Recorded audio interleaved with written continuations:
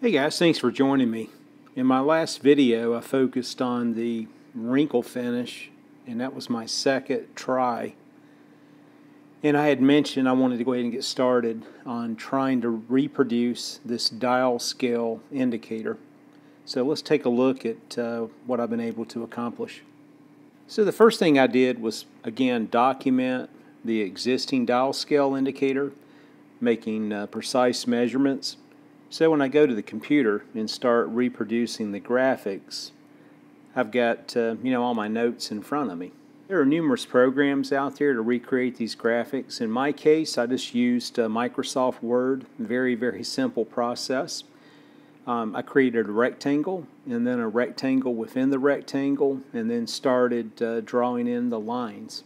And then I added the color as well to get the gold here on the ends and down the side. Now the fonts that you see in the middle, I actually trimmed those after the fact, tried to knock off some of the edges and make those particular fonts match the fonts from the original production piece. There are many vendors out there that have great water slide decals. I've had these Micromark water slide decals now for some time. They've done really well for me, especially on an inkjet printer. And here you can see these are my settings. Again, I used a t-shirt transfer because I'm taking the image and I'm actually inverting the image, and I will apply the image to the piece of plastic that I used for the dial cover on the inside. With the decal printed, it's now time to put some clear coat on it, and this is a requirement before I can apply the decal. You can see I used an acrylic coating.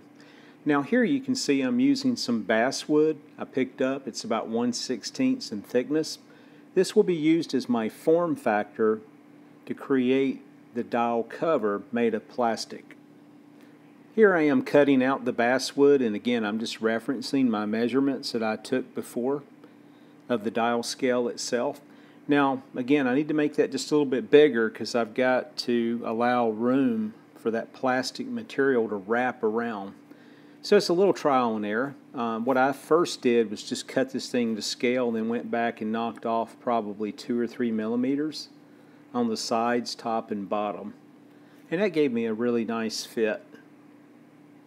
So again, this is my pattern that I used. You can see the X is the center spot, and I'll continue to use that piece as well.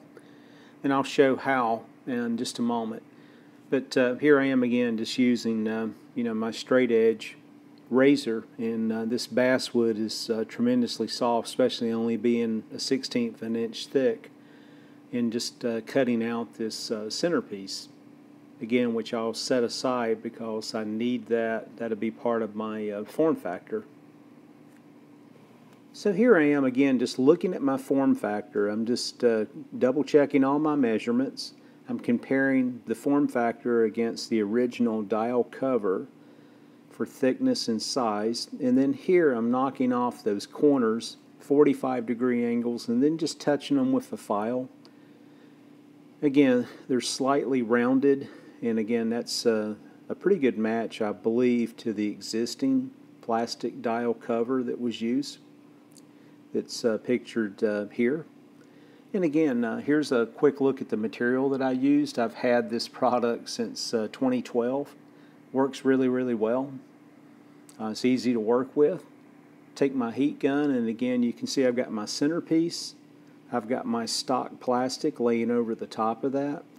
And I'm actually going to take my heat gun at this point in time and just heat up the plastic, and then I'm going to lay the other top piece over it and apply pressure.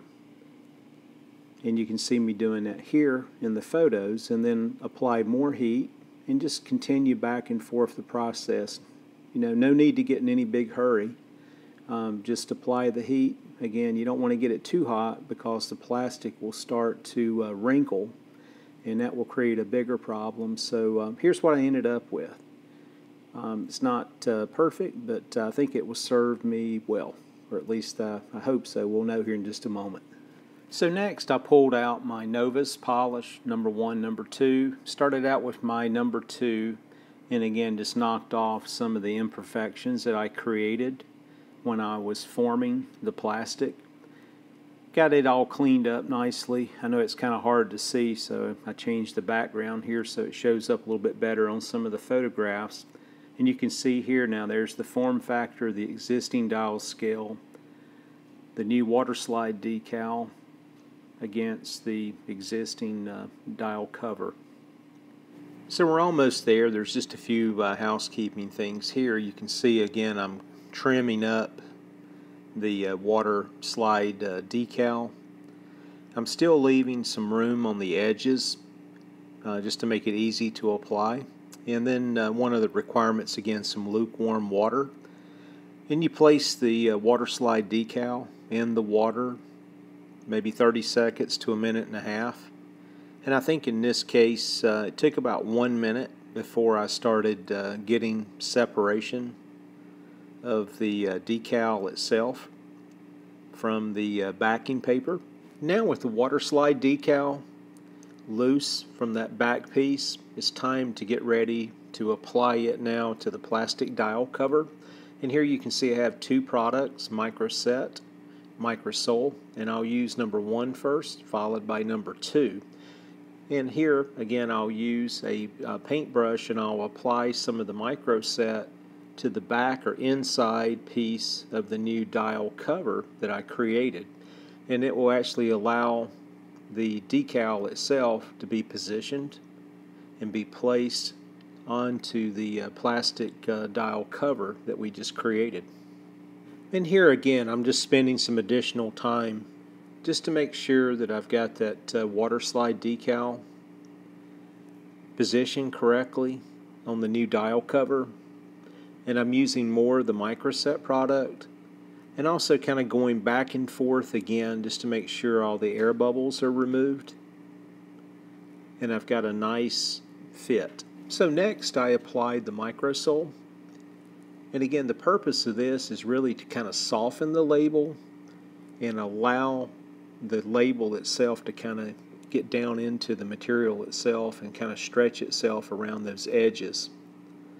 And you can see it doing just that, where it's kind of sitting down on the bottom side now of the new dial cover that we created. And here again I'm using a Q-tip and just getting out the remaining air bubbles by applying very light pressure. So after letting the decal set up for maybe 30 to 45 minutes, I trimmed it up there with the scissors, and you can see the final product now. And I tell you, it looks great. It went on well, looks good. Very few air bubbles got trapped, so overall I'm satisfied, and I think this will serve me well. So again, just a few photos here. I wish I had just a little bit more gold tint in there, maybe a little bit more brown, but you know, again, I think this will serve me well. Next up is getting the medallion back on the radio itself, on the radio cabinet. And again, I'm using some spray-on adhesive on the back side of the medallion, and I'll let that set up for a few minutes, start to get tacky, and then apply it back to the old cabinet that I refinished with the wrinkle paint. Here again I'm spending some time cleaning up that Bakelite handle, as well as doing the de-rusting of the screws that actually attach the handle back to the top side of the cabinet. Then I'm using again my Novus polish, number 1 and number 2, just to clean up that handle. Here again I spent some time with the antenna. I have it mounted. I have grommets at the top. At the bottom I didn't have a grommet that fit, so I used heat shrink. And at the photos it's really hard to see that dial scale indicator, but once this piece here, that back plane piece, is painted gold, I think it will pop and we get that chassis, you know, back into the radio cabinet itself. But I did want to share some pictures now of the medallion back on the radio with the wrinkle finish, again with that dial scale indicator back in place. And I think that dial scale indicator, I've just got it tacked in right now with some hot glue. I've got it tilted just a little to the right, I noticed, so you know, I'll clean that up a little bit later when I put the permanent adhesive in. And again, you see I've got the antenna now mounted. And this cabinet really looks phenomenal. That first try I had at applying the wrinkle finish, I just got it really, really too thick, and learned a lot. So this second time, I wish I had just a little more wrinkle, but believe me, it's not worth stripping and starting all over again. And this color is really, really spot on. If I go back and look at my pictures that I took as a reference from underneath the handle, this is almost spot on from what it should be. So again, probably over the next week or two, I promise I'm going to dig into the electronic restoration and try to get this thing back together within 2 to 3 weeks, and then I'll wrap things up by fabricating those pieces to mount the radio itself to some bicycle handlebars.